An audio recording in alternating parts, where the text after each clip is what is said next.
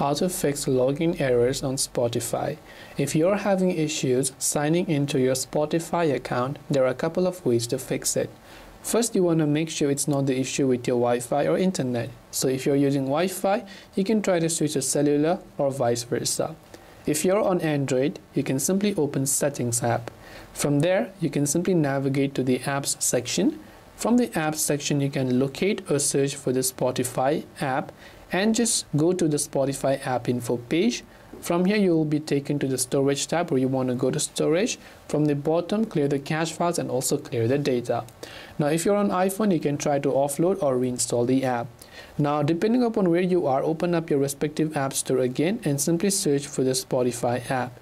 Check if it has any sort of updates available, and if it does, then make sure to update it to the latest version. Last but not the least, you could be having login issues due to incorrect credentials. So in that case, you might want to try to reset your login credentials. Now, in some cases, you might have continued with Google or Facebook, so you can try to log in with those to see if that's the case.